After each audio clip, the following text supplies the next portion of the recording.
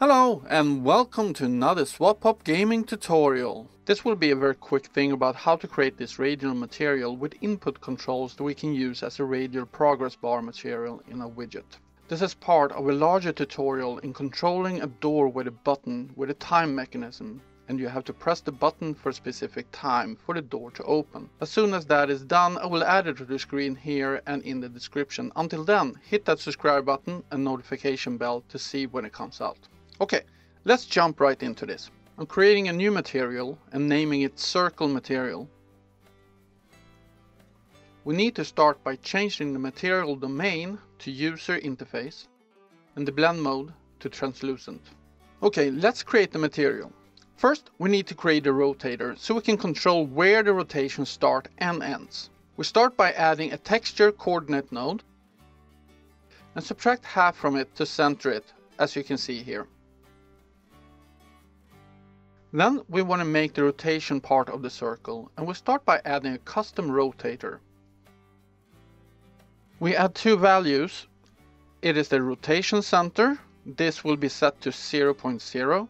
Now this angle is the value of where you want the rotation to start. At 0, it starts at 3 o'clock, and then it moves backwards, so with my 0.25 it starts at the top at 12 o'clock. Let us add a vector to radial value node and plug it in.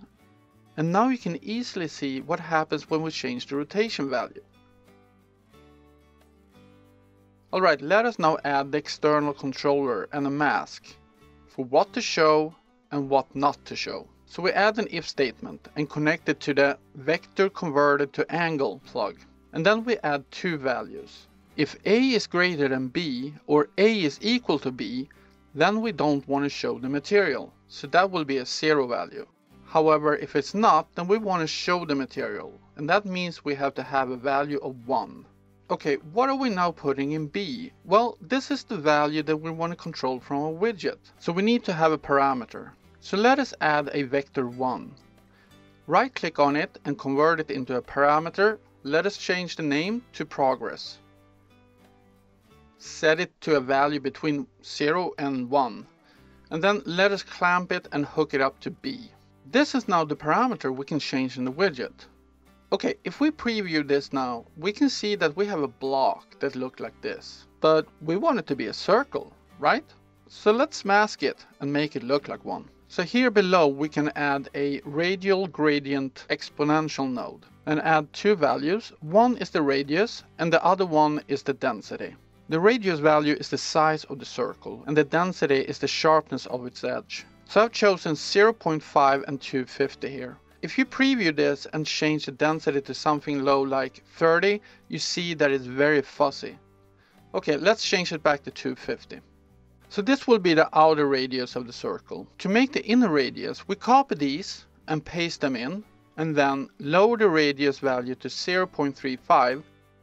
Now let us comment these. The top one is the outer line and the lower one is the inner line. Now let us subtract the outer line from the inner line. If we preview this, we see that there is the ring we want. So all we need to do now is to mask this with a multiply node.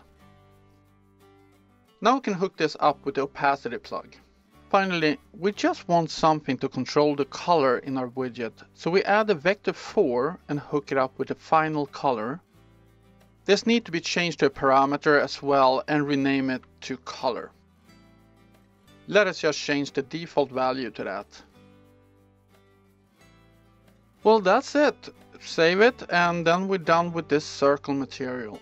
If you want to see it hooked up and animated in the widget, join me in the tutorial for the door opener. Look in the description if it's out yet.